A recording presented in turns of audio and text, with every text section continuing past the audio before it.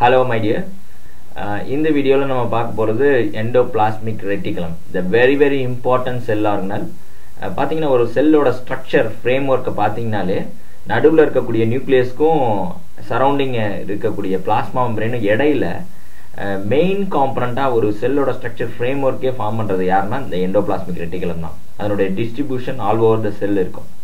And moreover, many of the proteins which are synthesized or many of the substances which are come from the nucleus, அந்த நியூக்ளியஸ்ல இருந்து வரக்கூடிய அத்தனை சப்ஸ்டன்ஸும் மற்ற ஆர்கனால போய் reach ஆகணும்னா அதுக்கு எண்டோபிளாஸ்மிக் ரெட்டிகுலத்தோட உதவி தேவைப்படும்.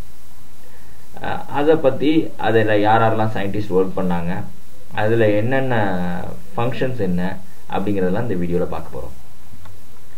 ஹியர் திஸ் ஃபர்ஸ்ட் ER அப்படிங்கிறத வந்து எண்டோபிளாஸ்மிக் ரெட்டிகுலம்ங்கிறத ஃபர்ஸ்ட் அப்சர்வ் பண்ணது யாரு அப்படின்னு பார்த்தீங்கன்னா கார்னியர். இவர் வந்து அல்ட்ரா மைக்ரோஸ்கோப்ல பார்க்கல, he used the light microscope to visualize the ER. So some organelle is there அப்படிங்கிறத ஐடென்டிஃபை பண்ணாரு. அதுக்கு பேரு எர்கஸ்டோபிளாசம் அப்படின்னு ஒரு பேர் வச்சாரு. But later electron microscope invent பண்ண பிறகு Porter 1945 and Thomson, both of the scientists have discovered the endoplasmic reticulum. Moreover, Porteroda colleagues Clade and also so many scientists. ஒரு சயின்டிஸ்ட் இருக்காருன்னா அவரோட லேப்ல 2-3 பேர் இருப்பாங்க அவருக்கு ஜூனியர்ஸா. அவங்களும் அதை ஃபர்ஸ்ட் ஆத்தர் செகண்ட் ஆத்தர்னு அந்த பேப்பரில் பப்ளிஷ் பண்ணுவாங்க. ஸோ அவங்களாம் கிளாடே அவங்களாம் வந்து அவரோட போர்ட்டரோட colleagues. And Thomson, both of them have identified endoplasmic reticulum using electron microscope. அப்புறம் இதுக்கு நேம் யார் சார் கொடுத்தது அப்படின்னு பார்த்தீங்கன்னா Porter. In 1953 he has given the name reticulum அப்படின்னு ஒரு பேர் கொடுத்துருக்காருல. எண்டோபிளாஸ்மிக் ரெட்டிகுலம், ரெட்டிகுலம் அப்படின்னா என்னன்னா நெட்வொர்க். பார்த்தீங்கன்னா செல்லில் வந்து மேஜர் போர்ஷனை இதுதான் ஆக்குபை பண்ணியிருக்கும், ஒரு நெட்வொர்க் மாரி இருக்கும். ஸோ அதனால தான் இதுக்கு பேர் என்னன்னா ரெட்டிகுலம், நெட்வொர்க் மாரி இருக்கிறதுனால ரெட்டிகுலம்னு அவர் பேர் கொடுத்தாரு Porter. So fabric nature of the மெம்பரேனை வந்து ரெப்ரசென்ட் பண்ணுற விதமா எண்டோபிளாஸ்மிக் ரெட்டிகுலம் டிஸ்கவர் பண்ணது யார் அப்படின்னு பொதுவாக பார்க்கும்போது போர்ட்டரை தான் சொல்லுவாங்க. போர்ட்டர் அப்படிங்கிற நேம் வச்சே அமைச்சிங்க. எண்டோபிளாஸ்மிக் ரெட்டிகுலம் நிறைய மாலிகூல்ஸை வந்து நியூக்ளியஸ்லேருந்து பிளாஸ்மா மெம்பரேனுக்கோ அல்லது அதர் செல் ஆர்கனலுக்கோ ஒரு டிரான்ஸ்போர்ட்டுக்கு வந்து யூஸ் ஆகும். போர்ட்டர் அப்படின்னாலே போர்ட் பண்ணுறது, ஒரு இதுலேருந்து இன்னொரு இடத்துக்கு மூவ் பண்ணுறது அப்படின்னு அமைச்சிட்டிங்கன்னா ஈஸியாக அமைச்சிக்கலாம். இப்போ எண்டோபிளாஸ்மிக் ரெட்டிகுலம் எப்படி மைக்ரோஸ்கோப்ல தெரிஞ்சது அப்படிங்கிறத நான் உங்களுக்கு காட்ட போறேன். Here this is the nucleus. இந்த நியூக்ளியஸை சுற்றி பாருங்க, இங்கே நிறைய மாலிகூல்ஸ் இருக்கு இல்லையா, that is called endoplasmic reticulum. இப்படிதான் ஒரு நெட்வொர்க் மாரி தான் இருக்கும். இந்த ஆக்சுவலாக நம்ம வரைகிறதுக்கும் அந்த எலக்ட்ரான் மைக்ரோஸ்கோப்ல பார்க்க இது வந்து ஒரு பர்டிகுலர் போர்ஷனை மட்டும் என்ன பண்ணுவாங்கன்னா என்லார்ஜ் பண்ணி விஷுவலைஸ் பண்ணுவாங்க. Here you can see the plasma membrane and இந்த ரீஜன் பார்த்தீங்கன்னா நெட்வொர்க் மாதிரி இருக்குல்ல, அதனால தான் network of so many branching tubules and flattened sacs that extend entire cytosol in the eukaryotic cell. ஒரு eukaryotic cell எடுத்து அப்சர்வ் பண்ணோம்னா அந்த இதில் சைட்டோபிளாஸ்டுக்கு அடுத்து மேஜர் ரீஜன் வந்து ஆக்குபை பண்ணுறது யாரு அப்படின்னு பார்த்தா ER இருக்கு, எண்டோபிளாஸ்மிக் ரெட்டிகுலம். ஒரு நெட்வொர்க் ஆஃப் டியூபியூல்ஸ் பார்த்தீங்கன்னா தெரியும், டியூபாக நிறைய அப்படியே நெட்வொர்க்காக இருக்கு இல்லையா, அதனால. So this is how it appears in the electron microscope. இப்போ மெம்பரேன் ஆஃப் ER அப்படிங்கிறது நீங்கள் இப்போ பார்த்தீங்க, ஜஸ்ட் ஆஃப்டர் த நியூக்ளியஸ் அப்படியே கண்டினியூஸாக டுவர்ட்ஸ் த நியூக்ளியரோட மெம்பரேனில் ஆரம்பிச்சிச்சுன்னா அப்படியே எக்ஸ்டென்ஷன் ஆகி கிட்டத்தட்ட பிளாஸ்மா மெம்பரேன் வரைக்குமே, இங்கே பாருங்கள் பிளாஸ்மா மெம்பரேன் வரைக்குமே இதோட டாமினேஷன் இருக்கும் சைட்டோபிளாசத்தில், endoplasmic ரெட்டிகுலத்தோட. So that is what they are telling. Endoplasmic reticulum is extensively used in எதெல்லாம் இருக்குது எதெல்லாம் இல்லை அப்படின்னு பார்ப்போம். Metabolically active cells because it can able to generate synthesis protein.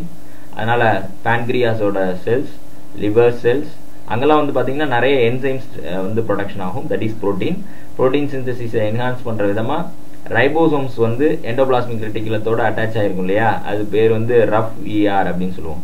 So அந்த ரீஜன் அங்கே வந்து சிந்தசிஸ் ஆஃப் ப்ரோட்டீன் அதிகமாக இருக்கக்கூடிய ரீஜனில் இது வந்து அதிகமாக எக்ஸ்டென்சிவாக காணப்படுது. And also in the storage cells, adipose cells, because it involved in the synthesis of lipids as well, and reduced in the sperm cells. Spermatocytes means sperm cells. அங்கெல்லாம் வந்து பார்த்தீங்கன்னா கம்மியாக தான் இருக்கும், சில சமயங்களில் இல்லாமல் கூட இருக்கும். And absent in the reproductive cells, எதெல்லாம் ரீப்ரொடக்டிவ் செல்ஸோ அங்கெல்லாம் வந்து ER வந்து இருக்கிறதுல. எக்ஸா இருக்கட்டும் அல்லது எம்பிரியானிக் செல்ஸா இருக்கட்டும் அதுங்களெல்லாம் வந்து நம்ம பார்க்க முடியாது. Moreover RBC does not possess any cell organelle. அது நமக்கு தெரியும். ஹீமோகுளோபின் தான மேஜர் காம்பனன்ட். அதுல வந்து இந்த ER இருக்கிறதுல. ப்ரோகாரியோட்டிக் செல்ஸ்ல கிடையாது. அங்க ரைபோசோம்ஸ் உண்டு. ஆனா எண்டோபிளாஸ்மிக் ரெட்டிகுலம் ப்ரோகாரியோட்டிக் செல்ஸ்ல இருக்காது. So these are all the places where it is present and where it is absent. And இப்போ நீங்க இந்த எண்டோபிளாஸ்மிக் ரெட்டிகுலம் ஒரு சைட்டோபிளாஸ்ட்ல ஒரு பெரிய இதே கிரியேட் பண்ணிரும். அப்ப it divides the intracellular spaces, that is within the cell space, into two distinct components. One is inside ER, inside the endoplasmic reticulum components ஒன்னு, இன்னொன்னு extra luminal portion, that is cytoplasm component. அப்படின்னு இந்த endoplasmic reticulum வந்து ரெண்டா பிரிச்சிருது அப்படின்னு சொல்றோம். endoplasmic reticulatoட components என்ன sir அப்படின்னு பார்க்கணும்னா, நம்ம அதுல பாத்தீங்கன்னா உங்களுக்கு you can see that நிறைய நெட்வொர்க் ஆஃப் டிபியூல்ஸ் வந்து இருக்கிற மாதிரி இருக்கும். ஸோ இதை 3 காம்பனன்ட் மெயினான காம்பனன்ட். ஒன்று வந்து சிஸ்டர்னே, இந்த கோல்கி பாடியில் பார்ப்பீங்க. ஸோ திஸ் இஸ் சிஸ்டர்னே, இந்த மாதிரி இருக்கிறது பேர் தான் சிஸ்டர்னே. இந்த மாதிரி டியூபாக இருக்கும். இது வந்து பார்த்தீங்கன்னா மேஜர் போர்ஷன் வந்து பிளாஸ்மா மெம்பரேன் பக்கத்தில் இருக்கிறதெல்லாம் இந்த டியூப் ஷேப்பில் தான் இருக்கும். டிபியூல்ஸாக இருக்கும்.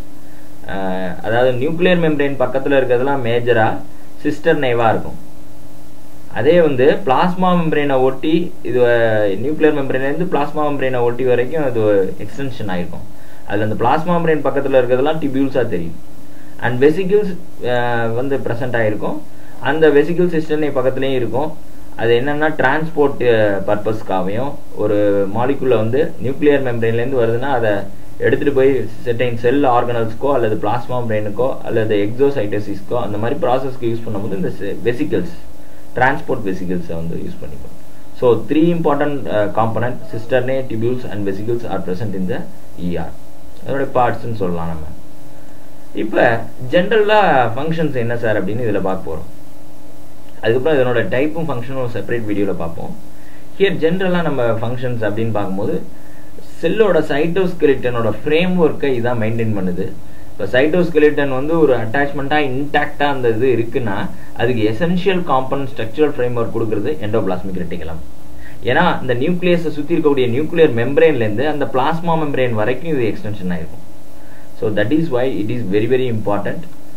And next thing, it has 30 different enzymes. So ATPase and Dehydrogenase அப்படிங்கிற 30 டிஃப்ரெண்ட் என்சைம்ஸ் இருக்கிறதுனால they can able to do the synthesis of protein as well as synthesis of lipids.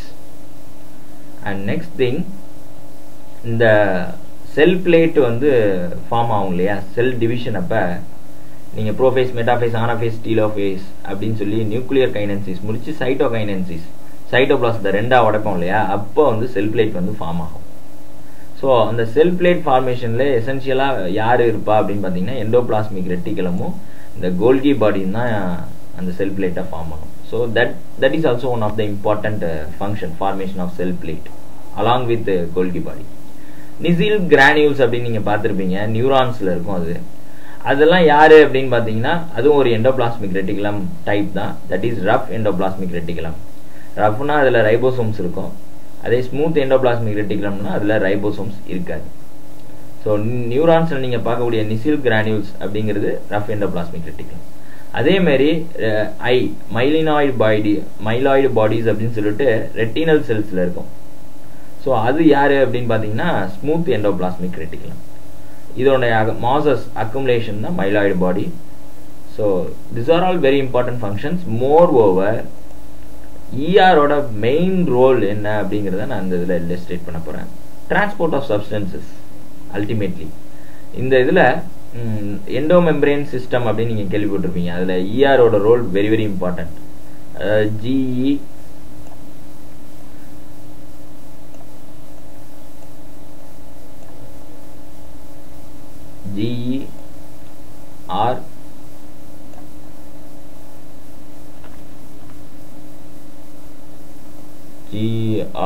GERLV system அப்படின்னு சொல்லலாம். அதாவது கோல்கி பாடி, ER na endoplasmic reticulum, and L for lysosomes and vacuoles.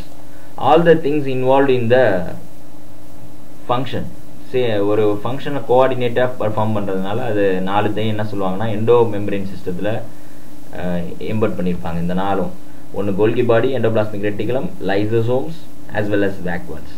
அதெல்லாம் எதனால அப்படிங்கிறது இந்த ஃபங்க்ஷனை நீங்கள் தெரிஞ்சுக்கிட்டீங்கன்னா உங்களுக்கு தெரியும். Here there is the molecules, some of the substances are synthesized from nucleus, some of the proteins.